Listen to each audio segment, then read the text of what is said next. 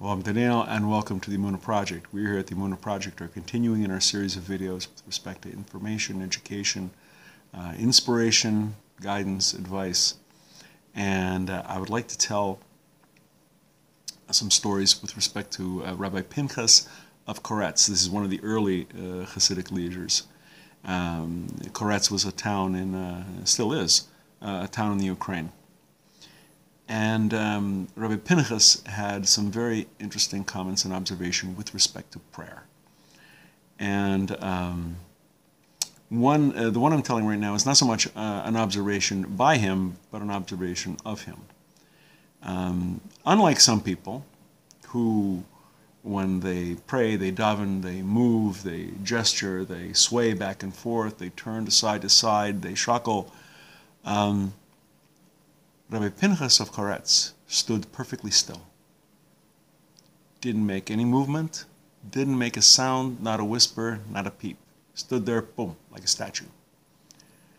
Now, someone who didn't know any better would look at him, and he might think, chas v'sholom, God forbid, that this guy doesn't have the fervor and the religious energy and the Kavanah, the spiritual intent of the other Hasidim who are moving and making sounds and murmuring and shuckling back and forth and side to side. This guy is like a statue. Rabbi Pinchas explained it as follows. Praying is clinging to God. In clinging to God, we loosen ourselves from the substance of life. Our souls, basically, leave us. They fly up. Sounds like death. Chazal, our sages, say there are different kinds of death. One kind of death is very hard. They compare it to sailors on old sailing ships, tugging ropes through the rings in the mast. Very hard. If you've ever seen it, people grunting and pulling, and it's very, very hard. Another kind of death is very easy. And Chazal compare it to plucking a hair, drawing a hair out of a glass of milk.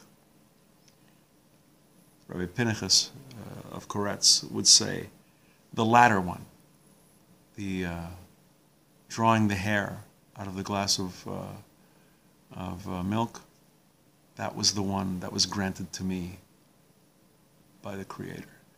That was my form of prayer. Others do it one way.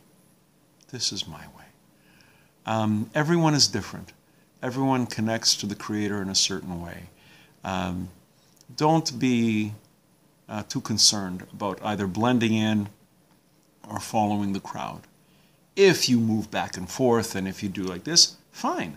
If you don't, don't. Approach the Creator with truth and honesty. If doing something is a true expression of yourself, great. Be you, because you is the one that the Creator wants to connect.